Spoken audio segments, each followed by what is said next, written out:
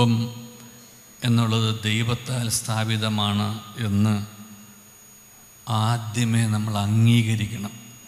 ചില തത്വങ്ങൾ, ചില സത്യങ്ങളാണെന്ന് തിരിച്ചറിയുകയും ആ സത്യങ്ങൾ അംഗീകരിക്കുകയും അത് ഉൾക്കൊള്ളുകയും ചെയ്യുമ്പോൾ മാത്രമേ നമ്മുടെ മനസ്സ് പിന്നെ നമ്മളെ അലട്ടാതിരിക്കുകയുള്ളൂ.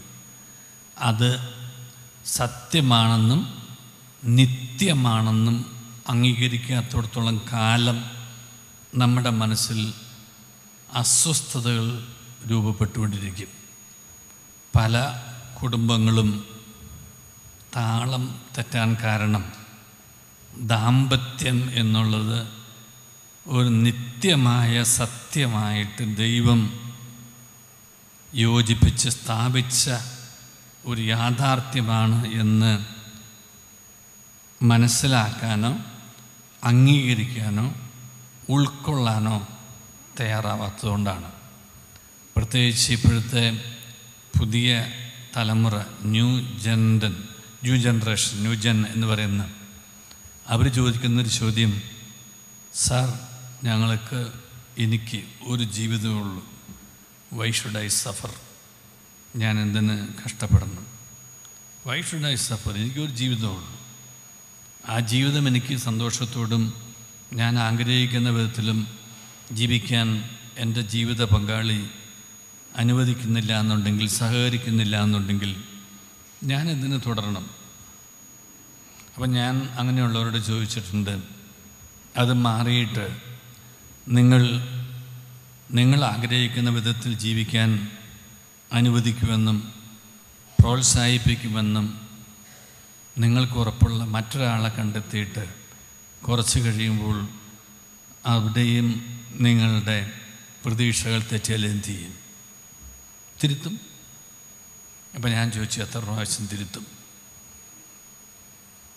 there's no end to it. അതിന് എൻ്റൊന്നുമില്ല. അപ്പം ഞാൻ ചോദിച്ചു, നിങ്ങൾ വസ്ത്രം മാറുന്ന ലാഘവത്തോടുകൂടി നിങ്ങളുടെ ജീവിത പങ്കാളിയെക്കുറിച്ചുള്ള നിങ്ങളുടെ ദർശനം, വീക്ഷണം, കാഴ്ചപ്പാട്, നിങ്ങളുടെ അറിവ്, നിങ്ങളുടെ ബോധ്യം നിങ്ങൾ തിരുത്താത്തിടത്തോളം കാലം നിങ്ങൾ എത്ര ജീവിത പങ്കാളിയെ മാറിയാലും, പുരുഷൻ സ്ത്രീയെ മാറിയാലും സ്ത്രീ പുരുഷനെ മാറിയാലും, ഇത് ഏകപക്ഷീയമൊന്നുമില്ല. നമ്മളൊക്കെ വിചാരിക്കും പെൺകുട്ടികൾക്ക് സംഭവിക്കുന്നതാണ്. ഒന്നുമില്ല. ആൺകുട്ടികളും പെൺകുട്ടികളും ഈ കാര്യത്തിൽ വലിയ വ്യത്യാസമൊന്നുമില്ല. രണ്ടു കൂട്ടരും വൈഷുഡായി എന്തിന് ഞാൻ കഷ്ടപ്പെടണം എന്ന് ചിന്തിക്കുന്നവരാണ്.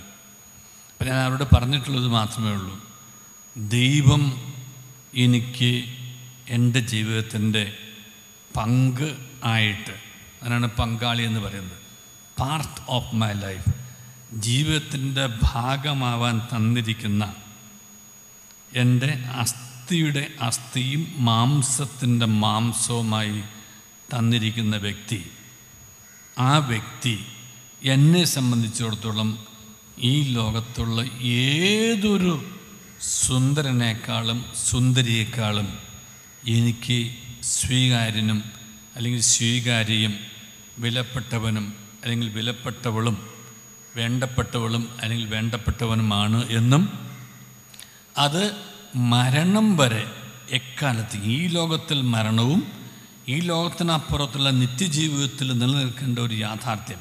അവിടെ വിവാഹമോ വിവാഹം കഴിച്ചു കൊടുക്കലൊന്നുമില്ല എന്നുണ്ടെങ്കിലും ദൈവം യോജിപ്പിച്ച വ്യക്തികൾ എന്നുള്ള നിലയ്ക്ക്, ആ യോജിപ്പിച്ച വ്യക്തികളുടെ ആത്മാക്കളുടെ കാവൽക്കാരെന്നുള്ള നിലയ്ക്ക് ദൈവം കണക്ക് ചോദിക്കുമെന്ന് ഉറപ്പുള്ളത് കൊണ്ട് നിത്യതയിലും നമ്മൾ സൂക്ഷിക്കേണ്ട ഒരു ബന്ധമാണെന്ന് അംഗീകരിക്കണം.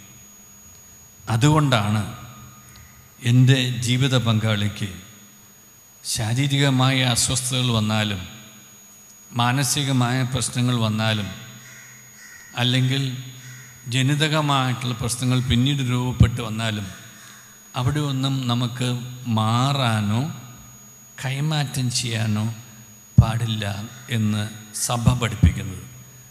അത് മാറുന്നതും കൈമാറ്റം ചെയ്യുന്നതും വസ്തുക്കളെയാണ്, മറക്കരുത്, വ്യക്തികളെ അല്ല. മാറുന്നതും കൈമാറ്റം ചെയ്യുന്നതും വസ്തുക്കളെയാണ്, വ്യക്തികളെ അല്ല. എൻ്റെ ജീവിത പങ്കാളി എനിക്ക് ഒരു വസ്തുവല്ല, എനിക്കൊരു വ്യക്തിയാണ്. എൻ്റെ ജീവിത പങ്കാളി എനിക്കൊരു വസ്തുവല്ല, എനിക്കൊരു വ്യക്തിയാണ്. ആ വ്യക്തി എൻ്റെ ജീവിതത്തിൻ്റെ ഭാഗമാണ്. ആ വ്യക്തി എൻ്റെ കുറവിലെ നിറവാണ്. ബാക്കിയെല്ലാം മറന്നാലും ഈ ഒരു വാചകം മറക്കാതിരിക്കുക. എൻ്റെ ജീവിതത്തിൽ എൻ്റെ കുറവിൻ്റെ നിറവായിട്ട് ദൈവം എനിക്ക് തന്നവനാണ് അല്ലെങ്കിൽ തന്നവളാണ് ഈ വ്യക്തിയെന്നും, അങ്ങനെ ഞങ്ങൾ രണ്ടുപേരും കൂടെ കൂടുമ്പോഴാണ് ഒരു വ്യക്തിത്വം രൂപപ്പെടുന്നത്. ദാമ്പത്യം എന്ന് പറയുന്ന ഒരു പുതിയ വ്യക്തിത്വം രൂപപ്പെടുന്നതെന്നും, ആ വ്യക്തിത്വം എന്ന് പറയുന്നത് പഴയതിനെ മറന്നും ഉപേക്ഷിച്ചും കളഞ്ഞിട്ട്. അതുകൊണ്ടാണല്ലോ എൻ്റെ പുത്രി ശ്രദ്ധിച്ച് കേൾക്കുക, നിൻ്റെ ജനത്തെയും പിതൃഗ്രഹത്തെയും നീ മറന്നു കളയുക എന്ന് സങ്കീർത്തനം ഓർപ്പിക്കുന്ന ഭാഗം നമ്മുടെ വിവാഹ ആശീർവാദ വേളയിൽ പറയുന്നുണ്ട്. അപ്പോൾ ആ പഴയത് വിട്ട്, അതുകൊണ്ടാണ് നിൻ്റെ പിതാവിനെയും മാതാവിനെയും വിട്ട് നിൻ്റെ ഭാര്യയോട് ചേരുക. പഴയതിനെ വിട്ട് ഉപേക്ഷിക്കില്ല, പഴയതിനെ മനസ്സിൽ നിന്ന് വിട്ട് പുതിയൊരു ബന്ധത്തിൽ ഇഴുകിച്ചേരുകയാണ് എന്നേക്കുമായിട്ട്. വെൽഡഡാണത്. വെൽഡ് ചെയ്യാൻ ഉപയോഗിക്കുന്ന ആ ഒരു റോഡ് ആണ് നമ്മുടെ കൂദാശ. ഒരു കൂദാശയാൽ യോജിപ്പിക്കപ്പെട്ടവരാണ്. ഒരു കൂദാശയാണ് നമ്മൾ ഒന്നാക്കിയത്. ഒരു കോൺട്രാക്റ്റല്ല നമ്മൾ ഒന്നാക്കിയത്. ഒരു പ്രതിജ്ഞയല്ല ഒന്നാക്കിയത്. ഒരു പ്രസംഗമല്ല ഒന്നാക്കിയത്. ഒരു ദല്ലാളല്ല ഒന്നാക്കിയത്. ഒരു കൂദാശയാണ് നമ്മൾ ഒന്നാക്കിയത്. കാണപ്പെടാത്ത അനുഗ്രഹം കാണപ്പെടുന്ന അടയാളങ്ങളിലൂടെ നിത്യമായി നമ്മൾ അവശേഷിപ്പിക്കുന്ന ഒരിക്കൽ സ്വീകരിക്കുന്ന കൂദാശ. ആ ഒരിക്കൽ സ്വീകരിക്കുന്ന കൂദാശ എന്നതിന് രണ്ടാം വിവാഹം എന്ന് പറയുന്നത് ഭാര്യയോ ഭർത്താവോ ജീവിച്ചിരിക്കുമ്പോഴല്ല എന്നുള്ള അർത്ഥത്തിൽ രണ്ടാമതുണ്ട്. അല്ലാത്ത വർഷം ഒരിക്കൽ സ്വീകരിക്കുന്ന കൂദാശയാണ്. അപ്പോൾ അപ്രകാരം ദൈവം എന്നെ ഈ വ്യക്തിയുമായിട്ട് യോജിപ്പിച്ചു, എന്നേക്കുമായിട്ട് യോജിപ്പിച്ചു. ആ വ്യക്തിയുടെ സകല കഴിവുകളോടും സകല കുറവുകളോടും സകല പ്രശ്നങ്ങളോടും സകല പോരായ്മകളോടും കൂടി ദൈവം എൻ്റെ കയ്യിൽ നിക്ഷേപിച്ച് തന്ന എൻ്റെ നിക്ഷേപമാണ് എൻ്റെ ഭർത്താവ് അല്ലെങ്കിൽ ഭാര്യ. ഇത് അംഗീകരിക്കാത്തോടത്തോളം കാലം മനസ്സ് അസ്വസ്ഥമായിരിക്കും. അംഗീകരിക്കാത്തോടത്തോളം കാലം എനിക്ക് എൻ്റെ ജീവിത പങ്കാളിയെ സ്നേഹിക്കാൻ കഴിയില്ല. കാരണം ഞാൻ നോക്കുമ്പോൾ കുറവുകളേ ഉള്ളൂ, പോരായ്മകളേ ഉള്ളൂ, പ്രശ്നങ്ങളേ ഉള്ളൂ. ഞാൻ പറയുന്ന ഒന്നും മനസ്സിലാക്കില്ല, ഒന്നും മനസ്സിലാവണമില്ല. ബാബിലോൺ ഗോപുരത്തിലെ ആ കാലഘട്ടത്തിൽ പറയണമെന്നാണ് പറയുന്നുണ്ട്, പക്ഷെ മനസ്സിലാവുന്നില്ല. നമ്മുടെ വീട്ടിലെയും പ്രശ്നം ഇത് തന്നെയാണ്. ക്രിസ്ത്യനിലെ സന്തോഷനോട് പറയാം, സാറിന് ഇപ്പോഴത്തെ ഒരു വലിയ പ്രശ്നമാണത്. ബാബിലോൺ ഗോപുരം പണിത കാലഘട്ടത്തിൽ പല ഭാഷകൾ സംസാരിച്ച് ആർക്കും ഒന്നും മനസ്സിലാവുന്നില്ല. പക്ഷേ ഈശോ പരിശുദ്ധാത്മാവിനെ തന്നതിന് ശേഷം പരിശുദ്ധാത്മാവ് നമ്മൾ ആവശ്യിച്ച് കഴിഞ്ഞപ്പോൾ പറയുന്നത് എല്ലാവർക്കും മനസ്സിലാവാൻ തുടങ്ങി. അപ്പോൾ ഈ ഭാര്യയും ഭർത്താവും തമ്മിലുള്ള കമ്മ്യൂണിക്കേഷൻ പറയുന്നത് മനസ്സിലാവണമെന്നുണ്ടെങ്കിൽ അത് ഭാഷയുടെ പ്രശ്നമല്ല, ശൈലിയുടെ പ്രശ്നമല്ല, പ്രയോഗത്തിൻ്റെ പ്രശ്നമല്ല, സമീപനത്തിൻ്റെ പ്രശ്നമല്ല, അത് അഭിഷേകത്തിൻ്റെ കുറവിൻ്റെ പ്രശ്നമാണ്. അഭിഷേകം ദാമ്പത്യത്തിൽ ഉണ്ടെങ്കിൽ മാത്രമേ ഭാര്യ ഭർത്തൃബന്ധത്തിലെ ദമ്പതികൾ തമ്മിലുള്ള കമ്മ്യൂണിക്കേഷൻ വാക്കുകൊണ്ടാണേലും ശരീരം കൊണ്ടാണേലും മനസ്സുകൊണ്ടാണേലും വികാരം കൊണ്ടാണെങ്കിലും അത് നടക്കുകയുള്ളൂ, അത് പൂർണ്ണമാവുകയുള്ളൂ, അത് അഭിഷേകമായി മാറുകയുള്ളൂ. അതുകൊണ്ടാണ് ഇന്ന് മുതൽ മരണം വരെ എല്ലാത്തിലും നമ്മൾ എന്താ പ്രതിജ്ഞ എടുത്തിരിക്കുന്നത്? ഒരുമിച്ച് ഏക മനസ്സോടെ ജീവിച്ചോളാമെന്നാണ്. ഏക ശരീരമായിട്ട് ജീവിക്കാൻ വലിയ ബുദ്ധിമുട്ടൊന്നുമില്ല, വലിയ ബുദ്ധിമുട്ടില്ല. പക്ഷേ ഏക മനസ്സോടെ ഏക ശരീരമാവാൻ ബുദ്ധിമുട്ടുണ്ട്. രണ്ട് മനസ്സോടെ ഒരു ശരീരമാവാൻ ഒരു ബുദ്ധിമുട്ടുമില്ല. ഏക മനസ്സോടെ ഒരു ശരീരമാവാൻ നല്ല ബുദ്ധിമുട്ടുണ്ട്. അത് ബുദ്ധിമുട്ടാണ് എന്ന് നമ്മൾ കരുതുമ്പോഴാണ് ബുദ്ധിമുട്ട്. അത് ബുദ്ധിമുട്ടല്ല, അതിൻ്റെ ബുദ്ധിയുടെ മുട്ടല്ല പ്രശ്നമെന്നും അത് അഭിഷേകത്തിൻ്റെ കുറവാണ് പ്രശ്നമെന്നും തിരിച്ചറിയുകയും ആ അഭിഷേകം കുടുംബത്തിൽ ദാമ്പത്യത്തിൽ ഉണ്ടാവാൻ ആഗ്രഹിക്കുകയും പ്രാർത്ഥിക്കുകയും പ്രയത്നിക്കുകയും ചെയ്യുമ്പോൾ കമ്മ്യൂണിക്കേഷൻ ത്രൂ ആവും. ഭാര്യയും ഭർത്താവും തമ്മിൽ പരസ്പരം പറയുന്നത് മനസ്സിലാവും, പറഞ്ഞില്ലേലും മനസ്സിലാവും. ഞാൻ ഒരാൾ എന്നോട് ഒരിക്കൽ വീട്ടിൽ പട്ടിയെ വളർത്തുന്ന ഒരു രംഗം, അപ്പം ഞാൻ ആ ജീവിത പങ്കാളിയോട് ചോദിച്ചു, എന്തിനാണ് ഈ 2-3 പട്ടികളെ വളർത്തുന്നതെന്ന് ചോദിച്ചു. അപ്പോൾ എൻ്റെ അടുത്ത് പറഞ്ഞു, ഈ വീട്ടിൽ ഇവർ മാത്രമേ എന്നെ മനസ്സിലാക്കുന്നുള്ളൂ, വേറെ ഒരു ആളും എന്നെ മനസ്സിലാക്കുന്നില്ല. അപ്പം എന്നെ മനസ്സിലാക്കുന്ന, എന്നെ സ്നേഹിക്കുന്ന 2 പട്ടികളെ വളർത്തുന്നതിലാണ് അവരുടെ സായുജ്യം മുഴുവൻ. നല്ല ഒന്നാന്തരം ജീവിത പങ്കാളിയുണ്ട്, ഭാര്യ ഭർത്താവെന്ന് ഞാൻ പറയില്ല, ജീവിത പങ്കാളിയുണ്ട്, തങ്കപ്പെട്ട 2-3 മക്കളുണ്ട്. അങ്ങനെ ദൈവം നൽകിയ മക്കളും ആരോഗ്യത്തോടെ ജീവിച്ചിരിക്കുന്ന ജീവിത പങ്കാളിയുണ്ട്. എന്നാലും ഈ പട്ടികളിലാണ് ആ ഒരു ജീവിത പങ്കാളി സന്തോഷം കണ്ടെത്തുന്നത്. കാരണം എന്നോട് പറഞ്ഞത്, ഇവർ മാത്രമേ ഇവിടെ എന്നെ ഈ കുടുംബത്തിൽ ഈ വീട്ടിൽ എന്നെ അനുസരിക്കുന്നതെന്നാണ് പറഞ്ഞത്. എന്നെ അനുസരിക്കുന്നതും എന്നെ മനസ്സിലാക്കുന്ന ഈ പട്ടികൾ മാത്രമേ ഉള്ളൂ. അപ്പോൾ നമ്മുടെ ജീവിത പങ്കാളി എന്നെ അനുസരിക്കുന്നവനോ എന്നെ അനുസരിക്കുന്നവളോ ആകണമെന്ന് ഏകപക്ഷീയമായി തീരുമാനിക്കുന്നിടത്താണ് നമുക്ക് തെറ്റുപറ്റുന്നത്. ദാമ്പത്യത്തിൽ ഏകപക്ഷം ഇല്ല, മറുപക്ഷവും ഇല്ല. ഇരുപക്ഷവും ഒരു പക്ഷമാക്കി തമ്പുരാൻ കർത്താവ് നമ്മെ ഒന്നിപ്പിച്ചു എന്നുണ്ടെങ്കിൽ അത് ദാമ്പത്യത്തിലെ തീരുമാനങ്ങളാണ്, ദമ്പതികളുടെ തീരുമാനങ്ങളാണ്. ഒരു ഭാര്യയുടെ തീരുമാനമല്ല, ഒരു ഭർത്താവിൻ്റെയും തീരുമാനമല്ല.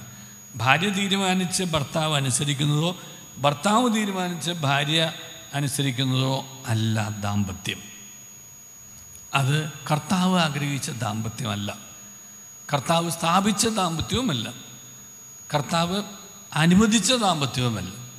കർത്താവ് ആഗ്രഹിച്ചതും കർത്താവ് തീരുമാനിച്ചതും കർത്താവ് സ്ഥാപിച്ചതും കർത്താവ് അനുഗ്രഹിച്ചതുമായിട്ടുള്ള ദാമ്പത്യം എന്ന് പറയുന്നത് 2 കൂട്ടരും ചേർന്നുള്ള ഒരു മനസ്സാവലാണ്. ഈ ഒരു മനസ്സാവാൻ കഴിയാത്തതാണ് പ്രശ്നം. അതിനെന്ത് ചെയ്യണം?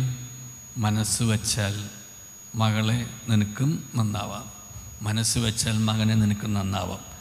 മനസ്സ് വയ്ക്കണം. മനസ്സെവിടെ വയ്ക്കണം? മനസ്സ് വയ്ക്കേണ്ടത് ദൈവത്തിൽ വയ്ക്കണം. കാരണം ദൈവമാണ് എനിക്ക് ജീവിത പങ്കാളിയെ തന്നത്. അതുകൊണ്ട് 2ാമത്തെ ഒരു വാചകം മറക്കാതിരിക്കട്ടെ. കുറവിലെ നിറവാണ് ജീവിത പങ്കാളി എന്നുള്ളതും 2ാമത്തെ വാചകം, ഈ ഒന്നിപ്പിച്ചവൻ ഞങ്ങളുടെ കൂടെ ഇല്ലെങ്കിൽ ഞങ്ങൾക്ക് ഒന്നിച്ച് നിൽക്കാൻ കഴിയില്ല എന്നുള്ള പരമമായ പച്ചയായ ആ സത്യം തിരിച്ചറിയലും. ഒന്നിപ്പിച്ചവൻ കൂടെയില്ലെങ്കിൽ ഒന്നിച്ച് നിൽക്കാനാവില്ല. അപ്പോൾ പല കുടുംബങ്ങളിലും എന്തുകൊണ്ട് പരസ്പരം പറയുന്നത് മനസ്സിലാവുന്നില്ല, പറയുന്നതല്ല തിരിയുന്നതല്ല ചെയ്യുന്നത്, ഓരോരുത്തരും ഓരോ വഴി. അവസാനം ഞങ്ങൾ സന്ധ്യയ്ക്ക് കണ്ടുമുട്ടും. എത്രയോ ജീവിതങ്ങളെക്കുറിച്ച് എനിക്കറിയാമേ കൈകാര്യം ചെയ്തിട്ടുണ്ട്. അങ്ങനെ കണ്ടുമുട്ടുന്ന ഒന്നല്ല ദാമ്പത്യം എന്ന് പറയുന്നത്. ഒരു മനസ്സോടെ ജീവിക്കുന്നതാണ് ദാമ്പത്യം. അങ്ങനെ ഒരു മനസ്സോടെ ജീവിക്കണമെന്നുണ്ടെങ്കിൽ ഒരു മനസ്സാവാൻ വേണ്ടിയിട്ട് ഒരു ട്രാൻസ്ഫോർമേഷൻ. തോമസ് പോൾ ബ്രദർ കൊടുക്കുന്നൊരു വിശദീകരണമുണ്ട്. നമ്മുടെ വിവാഹാശീർവാദ സമയത്ത് കാനായെല്ലാം കല്യാണ വിരുന്നിൻ്റെ സുവിശേഷമാണ് വായിക്കുക. അപ്പോൾ കല്യാണ വിരുന്നിനെ കുറിച്ച് സുവിശേഷം വായിച്ചിട്ട് ധാരാളം പ്രസംഗങ്ങൾ അച്ഛന്മാർ പറയും. ഇവിടെ ഇരിക്കുന്ന 25 വർഷത്തിന് മുകളിൽ ദാമ്പത്യം പിന്നിട്ട ആളുകൾ വിവാഹ സമയത്ത് അച്ഛൻ പറഞ്ഞ പ്രസംഗത്തിൽ എന്തെങ്കിലും ഓർക്കുന്ന ആരെങ്കിലും ഉണ്ടോ? പ്രൈസ്തലോട്. ആ ഒരു കൈ മാത്രമേ ഞാൻ കണ്ടുള്ളൂ. വിവാഹ സമയത്ത് അച്ഛൻ നമുക്ക് വേണ്ടി പറഞ്ഞ ഉപദേശം.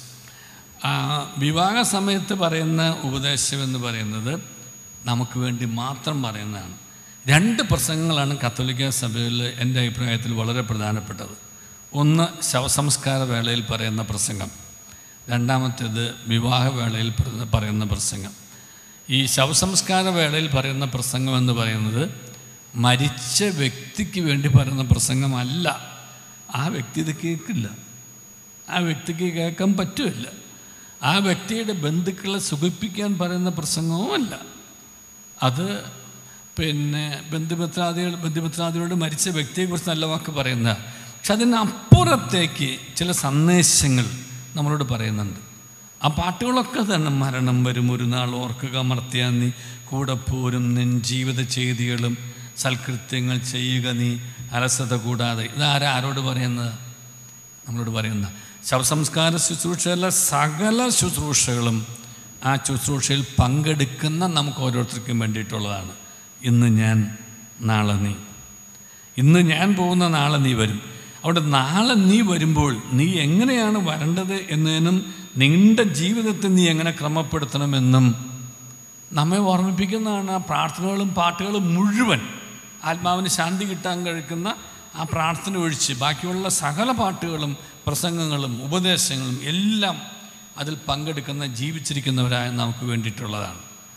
ആ പെട്ടിയിൽ എഴുതിയിരിക്കുന്ന RIP പോലും ആർക്ക് വേണ്ടിയിട്ടുള്ളതാണ്? ആ വ്യക്തിക്ക് വേണ്ടിയിട്ടുള്ളതല്ല. സത്യത്തിൽ നമ്മൾ വിചാരിക്കും റെസ്റ്റ് ഇൻ പീസ് എന്നുള്ളത് അദ്ദേഹത്തിന് ആശംസിച്ച് വിടണമെന്ന്. അല്ല, നമ്മളും ഇതുപോലെ റെസ്റ്റ് ഇൻ പീസ് ആവേണ്ടവരാണ് എന്ന് നമ്മെ ഓർമ്മിപ്പിക്കുന്നതാണ്. ഒന്ന്, അതിന് വേണമെങ്കിൽ you should live in peace. LIP, സമാധാനത്തിൽ ജീവിച്ചാലേ സമാധാനത്തിൽ വിശ്രമിക്കാൻ സാധിക്കുകയുള്ളൂ എന്നുള്ള ഓർമ്മപ്പെടുത്തലാണ്. Unless you live in peace you will not be able to rest in peace. Piece with the creator, സൃഷ്ടിച്ചവനോടുള്ള ആ ബന്ധത്തിൽ, സമാധാനത്തിൻ്റെ ഐക്യത്തിൽ നമുക്ക് ജീവിക്കാൻ സാധിച്ചാൽ മാത്രമേ ഉള്ളൂ. ഞാൻ പറഞ്ഞ വിവാഹ അവസരത്തിലെ പ്രശ്നമാണ്. ഒരാൾക്ക് മാത്രമാണ് കൈ വെക്കാൻ സാധിച്ചത്. നമ്മുടെ ആരുടെയും കുറ്റമല്ല. കാരണം നമ്മൾ ആ സമയത്ത് എന്തെല്ലാം കാര്യങ്ങൾ ആലോചിച്ചുകൊണ്ടിരിക്കുകയാണ്. ആ സമയത്ത് അച്ഛൻ പറയുന്ന പ്രസംഗം ഓർത്തുകൊണ്ടിരിക്കാൻ വേണോ, അതോ നമ്മുടെ എന്തുമാത്രം കാര്യങ്ങൾ ആ സമയത്ത് ഓർക്കാനുണ്ടാവും. എന്തുമാവട്ടെ, ആ സമയത്താണ് ഒരു വിവാഹ ജീവിതത്തെക്കുറിച്ചുള്ള ചില പച്ചയായ യാഥാർത്ഥ്യങ്ങളും അത് എങ്ങനെയാണ് മരണം വരെ നിലനിൽക്കേണ്ടത് എന്നുള്ള ഓർമ്മപ്പെടുത്തലും തരുന്ന അതാണ്. ഇപ്പോൾ തോമസ് ബ്രദർ പറയുന്ന ഒരു ഉദാഹരണം ഇതാണ്. ഈ കാനായിലെ കല്യാണ വിരുന്നിൻ്റെ ഉപമ എടുക്കാൻ കാരണം, കാനായിലെ കല്യാണ വിരുന്നിൽ വെച്ചിട്ടാണ് വെള്ളം വീഞ്ഞാക്കി മാറ്റുന്നത്. കെമിസ്ട്രി പഠിച്ചിട്ടുള്ളവർക്കറിയാം, വെള്ളം എന്ന് പറയുന്നത് CH2O ആണ്. 2 കാർബണും ഒരു ഓക്സിജനും, CH2O. അത് വീഞ്ഞായിട്ട് മാറുമ്പോൾ അത് CH2 CH3O ആയിട്ട് മാറും. വേറെ ഒരു പദാർത്ഥമായിട്ടങ്ങ് മാറുകയാണ്. വേറൊന്ന് വെള്ളമല്ല, ഇറ്റ്സ് നോ മോർ വാട്ടർ. ഈ നിങ്ങൾ രജിസ്റ്റർ ഓഫീസിൽ കല്യാണം പിന്നെ എന്താ പറയുക, പോയി രജിസ്റ്റർ ചെയ്യാൻ പോയിട്ടുള്ളവർക്കറിയാം, you are no more one man, here is your woman, woman here is your man എന്നവർ പറഞ്ഞ് അത് പഴയ രജിസ്ട്രാർമാരൊക്കെ പറഞ്ഞു കൊടുക്കാറ്. ഇനിമേൽ നിങ്ങൾ 2 വന്നു, ഒരു പുതിയ ഒന്ന് അവിടെ വന്നു കഴിഞ്ഞു. ഒന്നും കൂടെ കൂടിയ ഒരു വലിയ ഒന്ന്, ഒരു CH2 CH3O, പുതിയ ഒരു കെമിക്കൽ പ്രോസസ്സ് അവിടെ നടന്നിട്ട് ആ പഴയ കുര്യനും, എൻ്റെ ജീവിത പങ്കാളിയുടെ പേര് റൂബി എന്നാണ്, ആ പഴയ കുര്യനും റൂബിയും പോയി. ഒരു പുതിയ കുര്യനും റൂബിയും ഈ ദാമ്പത്യം എന്ന കുദാശ ആശീർവദിക്കപ്പെട്ടതോടുകൂടി പുതിയ വ്യക്തികളായിട്ട് മാറുകയാണ്. കുര്യൻ്റെ കുറവിലെ നിറവായിട്ട് റൂബിയും, റൂബിയുടെ കുറവിലെ നിറവായിട്ട് കുര്യനും. എന്നിട്ടോ നിൻ്റെ കൈകളിലാണ് ഇനിമേൽ നിനക്കല്ല അവകാശം. ആർക്കാ അവകാശം? നിൻ്റെ ജീവിത പങ്കാളിക്കാണ് അവകാശം. എന്തിൻ്റെ അവകാശം? ശരീരത്തിൻ്റെ മാത്രമല്ല, ആത്മാവിൻ്റെ കാവൽക്കാരണം നീയാണ് എന്നുള്ളൊരു ഓർമ്മപ്പെടുത്തലാണ്. എന്നോട് ചോദിക്കും, കർത്താവ് ചോദിക്കും, അന്ത്യദിനത്തിൽ ചോദിക്കും, നിൻ്റെ കയ്യിൽ ഞാൻ ഏൽപ്പിച്ചു തന്ന നിൻ്റെ ജീവിത പങ്കാളി റൂബി എവിടെ? റൂബിയോടും ചോദിക്കും, നിൻ്റെ കൈകളിൽ ഏൽപ്പിച്ചു തന്ന നിൻ്റെ ജീവിത പങ്കാളി കുര്യൻ എവിടെ? ഈ ആത്മാവിന് നാശം സംഭവിച്ചാൽ അതിൻ്റെ ഉത്തരവാദിത്വത്തിൻ്റെ പങ്ക് ജീവിത പങ്കാളിക്കുണ്ട്. കാരണം ഈ ജീവിത പങ്കാളിയുടെ കൈയിലേക്ക് ഏൽപ്പിച്ച് തന്നിട്ടുള്ളത് ഈ ആത്മാവിനെ രക്ഷിക്കാനാണ്. ഞാൻ ഒട്ടേറെ ദമ്പതികളോട് പറഞ്ഞു കൊടുത്തിട്ടുള്ളൊരു ഉപദേശം അതാണ്.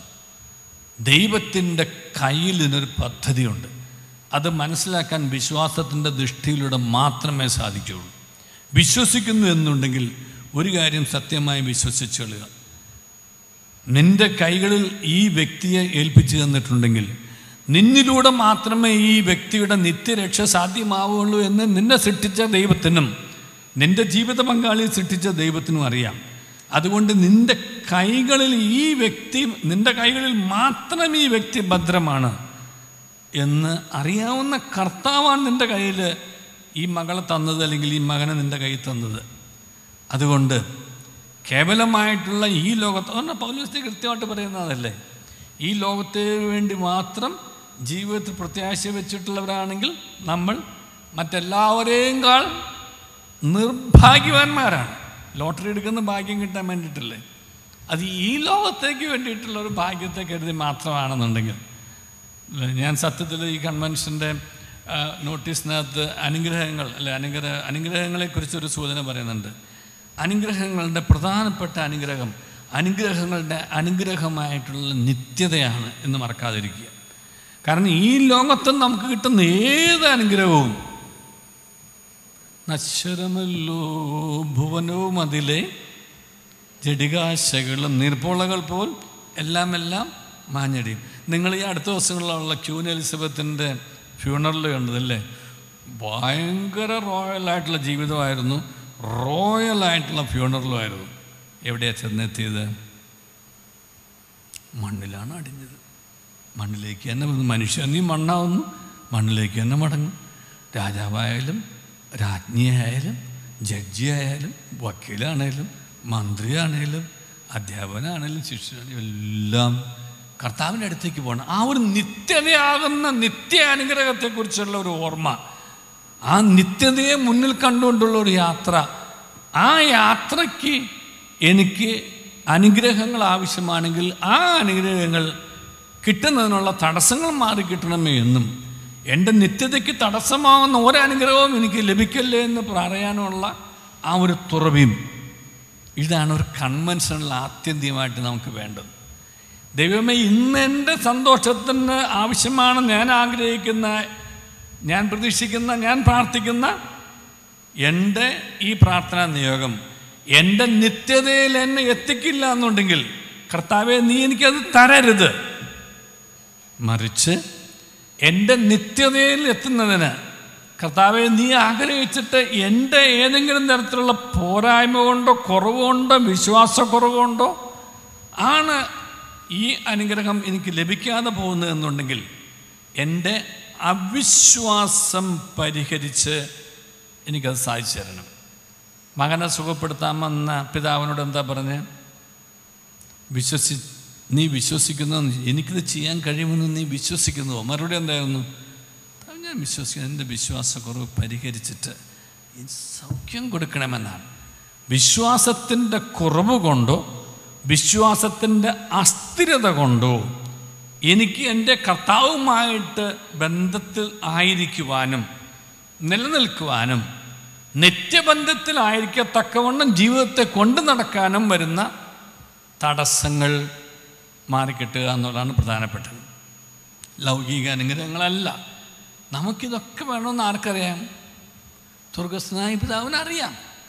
ജോലി വേണമെന്നും ജീവിത പങ്കാളി വേണമെന്നും മക്കളെ വേണമെന്നും ദാരിദ്ര്യം മാറണമെന്നും പിന്നെ കടബാധ്യതകൾ മാറണമെന്നും ഇതൊക്കെ സ്വർഗസ്ഥനായ പിതാവിനറിയാം. ഓർമ്മിപ്പിക്കുന്നതുകൊണ്ട് തെറ്റൊന്നുമില്ല. പക്ഷേ ഇതിനുള്ള തടസ്സങ്ങൾ നമ്മൾ തന്നെയാണോ എന്നുള്ള തിരിച്ചറിവാണ് നല്ലൊരു ധ്യാനത്തിലുണ്ടാവേണ്ടത്. ഈ കഴിഞ്ഞ ദിവസം എൻ്റെ അടുത്ത് ഒരു വ്യക്തി എന്നോട് പറഞ്ഞു, സാറ് ഒന്ന് പ്രത്യേകം പ്രാർത്ഥിക്കണം. ഞാൻ ചില പ്രാർത്ഥനാ നിയോഗങ്ങൾ സന്തോഷത്തോടെ ചെയ്യാറുണ്ട്. ഒന്ന്, ജീവിത പങ്കാളികൾക്ക് വേണ്ടിയുള്ള പ്രാർത്ഥന, മക്കൾക്ക് വേണ്ടിയിട്ടുള്ള പ്രാർത്ഥന, എനിക്കൊരു ഇഷ്ടമുള്ള ശുശ്രൂഷകളാണത്. അപ്പോൾ ഒരു വ്യക്തി എൻ്റെ അടുത്ത് ഒരു സാറേ 40 വയസ്സായി, അവൻ ഇപ്പോഴും യെസ് പറഞ്ഞിട്ടില്ല, ഒറ്റ മോനേ ഉള്ളൂ, ഒരു വിവാഹം കഴിക്കണം ആഗ്രഹം, അല്ലെങ്കിൽ അവൻ സന്യാസിയാകും പോയിക്കോട്ടെ, പക്ഷെ എന്തെങ്കിലും ഒരു തീരുമാനം പറയണ്ട. ഒരു തീരുമാനവും പറയുന്നില്ല. പക്ഷെ അവൻ സന്യാസ ജീവിതത്തിലേക്ക്, വൈദിക സന്യാസ ജീവിതത്തിലേക്ക് പോകില്ല എന്നുള്ള ധൈര്യമായിട്ട് ഞങ്ങൾക്കറിയാം. അവൻ്റെ ജീവിതശൈലി കണ്ടിട്ട് ഒരു വിവാഹത്തിന് അവൻ തയ്യാറാവുന്നുണ്ട്. എന്ത് ചെയ്താൽ സമ്മതിക്കുന്നില്ല. സാറ് പ്രാർത്ഥിക്കണം. ഞാൻ പ്രാർത്ഥിക്കാമെന്ന് പറഞ്ഞു. ഞാൻ പ്രാർത്ഥിക്കാം എന്ന് പറഞ്ഞു കഴിഞ്ഞിട്ട് അപ്പോൾ എൻ്റെ മനസ്സിൽ ഇങ്ങനെ ഇവർക്ക് വേണ്ടി പ്രാർത്ഥിക്കുമൊക്കെ മർക്കോസ് ലീഹായുടെ സുവിശേഷത്തിൽ 11-ാമത്തെ അധ്യായത്തിൽ 24 25 വചനങ്ങളാണ് ഓർമ്മ വരിക. കർത്താവ് ഓർപ്പിച്ച് തരിക. മർക്കോസ് ശ്ലീഹായുടെ സുവിശേഷത്തിൽ 11-ാമത്തെ അധ്യായത്തിൽ 24-25. അതിനാൽ ഞാൻ പറയുന്നു, പ്രാർത്ഥിക്കുകയും യാചിക്കുകയും. ആദ്യം എന്ത് ചെയ്യണം? പ്രാർത്ഥിക്കണം. രണ്ടാമത് എന്ത് ചെയ്യണം? യാചിക്കണം. പ്രാർത്ഥിക്കുകയും യാചിക്കുകയും ചെയ്യുന്ന എന്തും മൂന്നാമത് എന്ത് ചെയ്യണം? ലഭിക്കുമെന്ന് വിശ്വസിക്കണം. നിങ്ങൾക്ക് ലഭിക്കുക തന്നെ ചെയ്യും. പക്ഷെ അവിടെ വെച്ച് അവസാനിപ്പിക്കരുത്. അടുത്തൊരു വചനം കൂടെ വായിക്കണം. അടുത്ത വചനം എന്താ? നിങ്ങൾ പ്രാർത്ഥിക്കുമ്പോൾ നിങ്ങൾക്ക് ആരോടെങ്കിലും എന്തെങ്കിലും വിരോധമുണ്ടെങ്കിൽ അത് ക്ഷമിക്കുക. അപ്പോൾ സ്വർഗസ്ഥനായ പിതാവ് നിങ്ങളോടും ക്ഷമിക്കും. അപ്പം എന്തുകൊണ്ടാണ് സ്വർഗസ്ഥനായ പിതാവിന് ക്ഷമിക്കാൻ പറ്റാത്തത്? വക്കീൽമാർ ക്രോസ് വിസ്താരം നടത്തുന്നതല്ലേ. സ്വർഗസ്ഥനായ പിതാവ് എന്തുകൊണ്ടാണ് നമുക്ക് ക്ഷമിക്കാൻ പറ്റാത്തത്? കാരണം ക്ഷമിക്കാതെ നമുക്ക് അനുഗ്രഹങ്ങൾ ലഭിക്കില്ല. എന്തുകൊണ്ടാണ് പറ്റാത്തത്? നമ്മൾ ക്ഷമിച്ചിട്ടില്ല. ഞാൻ ഈ 2 വചനത്തിൻ്റെ റെഫറൻസ് ഇംഗ്ലീഷ് ഭാഷയിൽ അവർക്ക് അയച്ചു കൊടുത്തു. ഞാൻ പിന്നീട് അറിഞ്ഞായിരുന്നു ഇവരുടെ ഏറ്റവും അടുത്ത കുടുംബ ബന്ധത്തിലുള്ളവരുമായിട്ട് ഇവർ ദശാബ്ദങ്ങളായി സംസാരിച്ചിട്ട് മിണ്ടില്ല. അവർക്ക് ഒരേ ഒരു ബ്രദറേ ഉള്ളൂ. ആ ബ്രദറിൻ്റെ കുടുംബവുമായിട്ട് ഇവർക്ക് യാതൊരു ബന്ധവുമില്ല, മിണ്ടുകയില്ല. ഈ 2 കൂട്ടരും പള്ളിയിൽ വരുന്നവരുമാണ്, ഞാൻ പള്ളിയിൽ കാണുന്നവരാണ്. പക്ഷേ മുഖത്തോട് മുഖം പോലും നോക്കാൻ അവർക്ക് സാധിക്കുകയുമില്ല. അപ്പോൾ കർത്താവ് തരാൻ ആഗ്രഹിക്കുന്ന അനുഗ്രഹത്തിൻ്റെ വാതിൽ ആരടച്ചു വെച്ചേ? നമ്മൾ തന്നെ അടച്ചു വെച്ച്.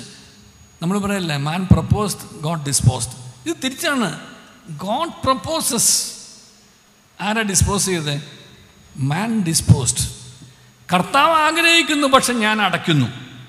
കർത്താവ് തരാൻ ആഗ്രഹിക്കുന്ന വാതിൽ ഞാൻ തന്നെയാണ് അടയ്ക്കുന്നതെന്ന് തിരിച്ചറിയാനായിട്ടുള്ള വിവേകം, തിരിച്ചറിയാനായിട്ടുള്ള താഴ്മ, തിരിച്ചറിയാനായിട്ടുള്ള തുറവി, തിരുത്താനായിട്ടുള്ള മനസ്സ്, ഇത് ഉണ്ട് എന്നുണ്ടെങ്കിൽ വലിയ മാറ്റം ജീവിതത്തിൽ വരും.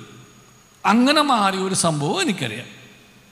കാരണം ബന്ധങ്ങൾ നേരെയാക്കിയപ്പോൾ, വഴികൾ നേരെയാക്കിയപ്പോൾ കർത്താവിൻ്റെ അനുഗ്രഹങ്ങൾ സമൃദ്ധമായി ലഭിച്ച കുടുംബങ്ങൾ. നമ്മുടെ പ്രശ്നങ്ങൾ സാമ്പത്തികമാവട്ടെ, മക്കളില്ലാത്തതാവട്ടെ, ജീവിത കിട്ടാത്തതാവട്ടെ, എന്തുമാവട്ടെ പ്രശ്നങ്ങളാണ്, സംശയമൊന്നുമില്ല. അതെല്ലാം കടന്നു. പക്ഷേ ഞാൻ എപ്പോഴും പറയുന്നതാണ്, ഒരു പരീക്ഷ ദൈവം അനുവദിച്ചിട്ടുണ്ടെങ്കിൽ ഒരു പരിഹാരം ദൈവം കണ്ടിട്ടുണ്ട്, ഒരു സംശയമില്ല. പക്ഷെ ദൈവം കണ്ടിട്ടുള്ള പരിഹാരം കാണാൻ കാത്തിരിക്കത്തക്കവണ്ണമുള്ള വിശ്വാസം, ദൈവം കാണിച്ചു തരുന്ന പരിഹാരം സ്വീകരിക്കാനായിട്ടുള്ള യോഗ്യത, ദൈവം പരിഹാരം തരുന്നതുവരെ കാത്തിരിക്കാനായിട്ടുള്ള ക്ഷമ,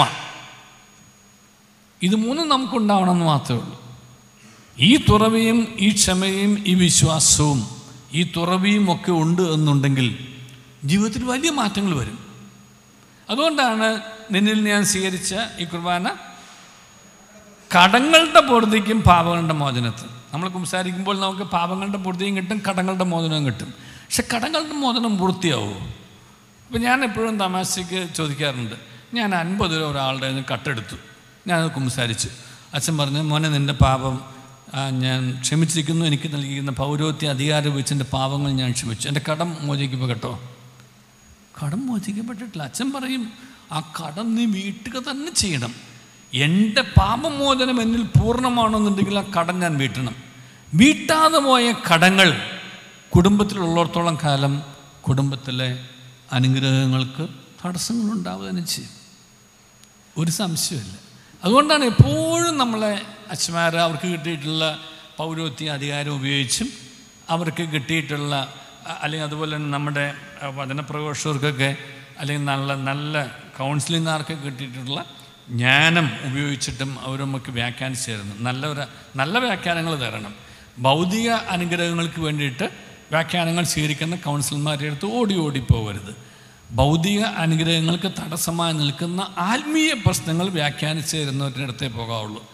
ഞാൻ പറയുന്നത് കൃത്യമായിട്ട് മനസ്സിലാക്കണമെന്ന് അപേക്ഷിക്കുകയാണ്. ഭൗതിക അനുഗ്രഹങ്ങളുടെ തടസ്സങ്ങൾ പറഞ്ഞു തരുന്നവരുടെ അടുത്ത് പോകുന്ന അവിടെ വെച്ച് നിർത്തുന്നവരുടെ അടുത്ത് പോകരുത്. ഭൗതികമായിട്ടുള്ള അനുഗ്രഹങ്ങൾ നമുക്ക് ലഭിക്കുന്നതിന് തടസ്സമായി നിൽക്കുന്ന ആത്മീയ കാര്യങ്ങൾ നമുക്ക് പറഞ്ഞു തരുന്നവരുടെ അടുത്ത് വേണം പോകാനായിട്ട്. എന്നിട്ട് ആ ആത്മീയ കാര്യങ്ങൾ തിരിച്ചറിയുവാനും തിരുത്തുവാനും തിരിഞ്ഞു നടക്കാനും തയ്യാറാണ്. ഒന്നും കൂടെ തീർക്കാം. തീരുമാനമെടുക്കാനും. തിരിച്ചറിയണം, തീരുമാനമെടുക്കണം, തിരിച്ചു നടക്കണം. തിരിച്ചറിയുക എന്ന് പറയുമ്പോൾ നമ്മൾ ധൂർത്തപുത്രൻ്റെ രൂപം നോക്കിയാൽ മാത്രം മതി.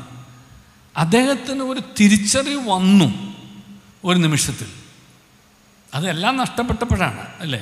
തകർച്ചകളിലാണ് തിരിച്ചറിവ് വരുന്നത് പലപ്പോഴും പറയാറുണ്ട്. ഒത്തിരി പേര് നമുക്കറിയാം തകർച്ചകൾ വന്നപ്പോഴാണ് എൻ്റെ കർത്താവ് എനിക്ക് തിരിച്ചറിവ് തന്നതെന്ന്.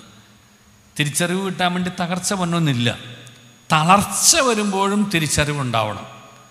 തളരുമ്പോൾ നമുക്ക് ഒരു ചെടി നമ്മൾ വെള്ളമൊഴിക്കുന്നത് ഉണങ്ങിയിട്ടാണോ അതോ വാടുമ്പോഴാണോ? വാടുമ്പോഴാണ് ചെടിക്ക് വെള്ളമൊഴിക്കുന്നത്. ഉണങ്ങിയിട്ട് വെള്ളമൊഴിച്ചിട്ട് കാര്യമില്ല. ഉണങ്ങുന്നതിന് മുമ്പ് വാട്ടം കാണുമ്പോൾ വെള്ളമൊഴിക്കണം.